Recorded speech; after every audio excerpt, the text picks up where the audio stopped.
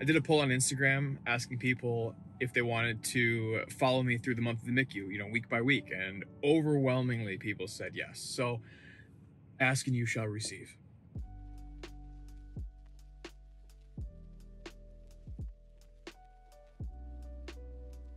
Welcome to my first week in the medical ICU. Yes, this is my last medical ICU rotation, well, scheduled anyway, ever. Once this is done, never to rotate in the MICU as a resident again. I am very excited. Well, I'm excited for it to be over, not excited to start. But today is day one. These rotations are 28 days long. I will have probably 4, maybe 5 days off among those 28 days. So really 24 probably, but maybe 23 days actually of working over the next 28. Today, I am getting my first call day out of the way. So I purposefully chose call 1 so my call days would finish. Now, what does that mean? First of all, let's talk about how a MICU is organized. In our medical ICU, there are 28 beds, 2 attending teams, and 4 resident teams. For each attending, there is 1 fellow. For each attending and fellow combination, there are 2 resident teams. Each resident team is comprised by a senior resident and an intern. So that makes for our 28-bed medical ICU, there are 2 attendings, 2 fellows, 4 senior residents, and 4 interns. So how does that circle back to call 1? Well, we're on a 4-day call rotation. So today I'm on call, tomorrow I'm after call, so we call it post call. Then we have something called short call, and then the 4th day I'm pre-call, which means the day after that is, you guessed it, call.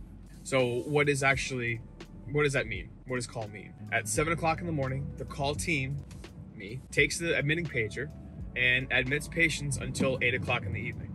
We'll go through that rotation 7 times, and then we'll be done.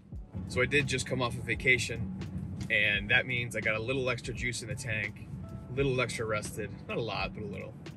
It's hard to make up 3 lost years of sleep in 2 weeks. But I meal prepped last night, weighed everything out. I'm really kind of getting back on that kick during this month in the ICU. When we're in the ICU, we're actually not allowed to leave the unit when you're on call, because if something goes down, there have to be doctors there, and that would be us. So instead of eating the grilled cheese cardboard hybrid they offered to us, or just an various assortment of things that are probably bad for you and certainly taste terrible, I decided to bring in my own stuff. Which reminds me, I think I forgot a fork. I also woke up a little bit early this morning so I could manage to get 20 minutes on the exercise bike. Got a good sweat going. Again, I'm not gonna get home until 9:30 p.m. at the absolute earliest, and I have to be up again at 5 tomorrow morning anyway. So I'm not gonna cut into my potential sleep time to go to the gym at 9:30, go to bed at midnight, wake up back again at 5. That's just not how things work for me. That's kind of the basic overview. Over the course of next week, you'll start to see me get worn down, so be excited for that. All right, day 1, let's go. Ugh, what a week. I didn't get a chance to record much because I forgot how quickly the ICU catches up to you. I just worked 7 days in a row. I'm grateful that I have 21 days of this rotation, and 4 of those will be off days. But yeah, 7 days in a row. First day was a call day. Not a bad call day. I think it was 15 hours. Second day post-call, about average for a post-call day. I think that was 11 hours. That was Thursday. Friday was short call. Didn't get any new patients because we were capped, and that was about 10 hours. Saturday was pre-call. I gave my intern the day off and I worked. But I left super early. I think I left at 2, so that makes it 7 hours. And then Sunday call, a little bit later, I think 16 hours. And then Monday post-call, I had morning clinic though, so it was a little bit hectic. That was 11 hours. And then today, not so bad, I think 10. So 15, 11 is 25, and then 10 is 35. 7, 42, then 16, 58, 11, 11, 69, and then 10, 79. So in the hard max 80-hour work week, I just barely slipped underneath. Oh, well played, universe. Well played. You know, I got back into it, really. The last time I was in the medical ICU, it was all COVID. And there was one pathology, and it was COVID, and that was very early in our understanding of the disease, and we knew very, very little about it. The last time I was in the medical ICU, when it was a medical ICU, was my very first rotation in July of 2018. As of this recording, it's mid-February 2021. So it took me a little bit to get back into it. But I think I'm back into it. I think I feel how the workflow goes. I think I feel how, you know, the day goes, my responsibilities as a senior, my intern's responsibility as an intern, how we can both help each other. My job being at bedside more than not. You know, you quickly forget just how much you walk throughout the hospital. And for us, it's just the one unit. And we really don't leave that unit, especially when we're on call. You know, there needs to be a senior resident there at all times to run the show. I was lucky enough to have some patients that I could talk to, that I saw get better. Had a couple of patients who are stably sick, and none of my patients passed, but there was a few that passed this week. And, you know, those discussions with families are never easy. I think the patients that passed this week, the family knew it was coming, so it was a little bit easier, but still not easy by any stretch of the imagination. What's funny is sometimes during call days or post-call days, we get patients from overnight, and one morning, we got 2 patients that were almost identical with identical problems. They had the same medical problems chronically. They were right next to the same age. They were both super, super sweet patients. Same disposition.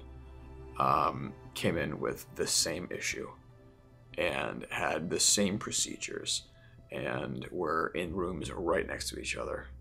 That was something that I'd never experienced, frankly.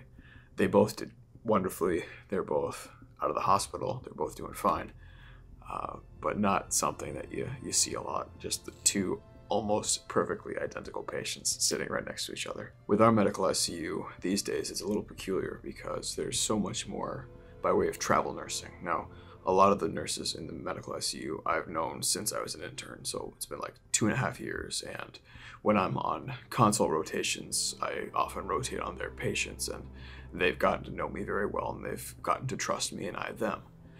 There are a handful of nurses who don't know who I am, have never worked with me before, and I have to earn their trust with my care and my discussions with them and our communication skills and, you know, how well I do just as a physician.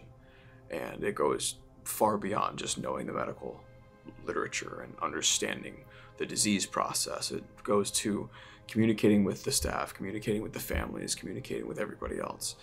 And, you know, that's one of the harder parts of the job, is to have somebody else who's on the care team trust you implicitly. And that comes with lots of time and lots of experience. And, you know, it's a nice challenge to have because it kind of takes out the sick and dying part of medicine and transitions to how do I communicate with members of the patient care team so that this sick and dying patient is properly cared for so we can do right by the patient. It's an interesting part of the ICU dynamic that you don't learn in medical school and you don't really hear about. And, you know, there are so many meme pages, or you see all over television, some of the relationships between physicians, residents, attendings, whomever, and nursing staff, and, you know, the radiology techs and the phlebotomists. And I will say that in my experience, everything that I've seen that's not in the hospital has been woefully incorrect. But that being said, I think every meme probably has some truth somewhere, but, you know, I haven't found it. So for those of you who are trying to become doctors or nurses or whatever it is you're trying to become, maintain your open lines of communication. That's the most important thing you can do as a healthcare provider. My fitness has kind of taken a back seat through these first 7 days. Now, of course, I don't really exercise much when I'm on call, you know, because it's hard to get to the gym. You know, I got to be out of the house early, and the gym opens like 20 minutes before I have to leave. The gym closes immediately as I get home. So they're long days and the gym isn't open, so I can't get there. I try to ride the bike as much as I can before work. Sometimes it's tough. Sometimes I need that extra half an hour to sleep to function appropriately. 30 minutes that otherwise would have been spent on the bike. I think I lifted twice this past 7 days. And I rode the bike, I want to say 3 times. So, you know, not bad. I'll take it for an ICU month. But I know I need to focus on doing better next week. We did actually just get a treadmill, so I spent some time trying to put that up, which is why I went to bed really late one of the nights. But that's besides the point. I will say that I'm not terribly displeased with my diet.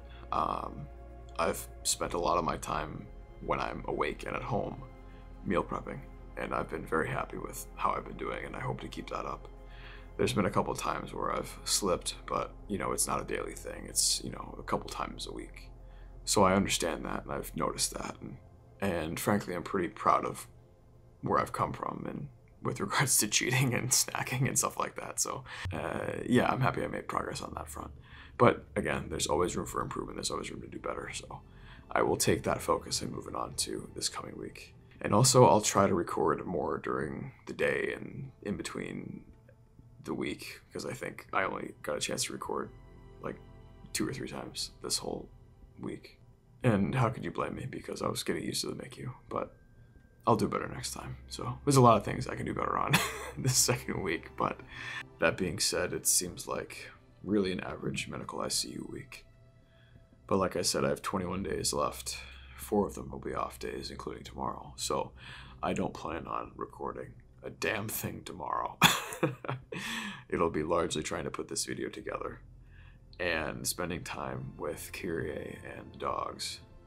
You know, Kyrie had 5 nights in a row while I was working 7 in a row.